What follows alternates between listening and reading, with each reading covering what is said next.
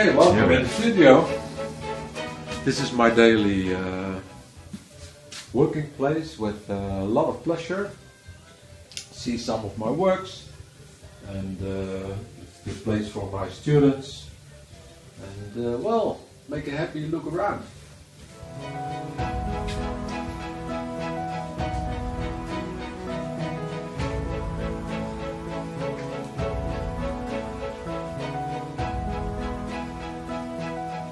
I have a lot of experiences from my travels, especially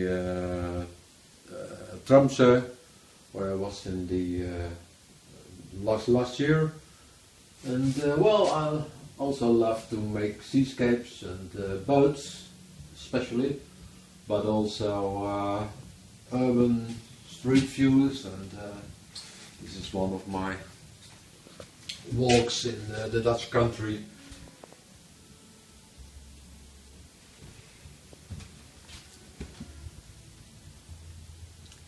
What inspires you to do seascapes? Well, water has always been an important role in my life, and as a young boy I was at the water, so it never left me, and that's why I'm doing watercolor, because it's all be done with water. And well, I love the sea much more as mountains, so I'm from the sea. So I was nearly 20 years at the Royal Navy as a doctor, so the sea is my second home. And this, when I'm painting in grey days, and then I want to be at the sea, so it's always the desire to be there where you should like to be. But sometimes I remember good things from travel and I want to be there. So that's the fun of painting, that we can be free, we can paint what we want. And sometimes I do it for the colors. And I like rusty boats as well, because they have their own story. They're not used more, but they tell a lot about how all was in the past. And they all have a history.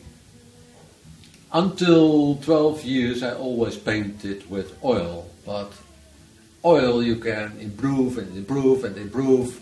I was too precise, but watercolor, you have two chances. It goes well, it goes not well. So that's the challenge of watercolor.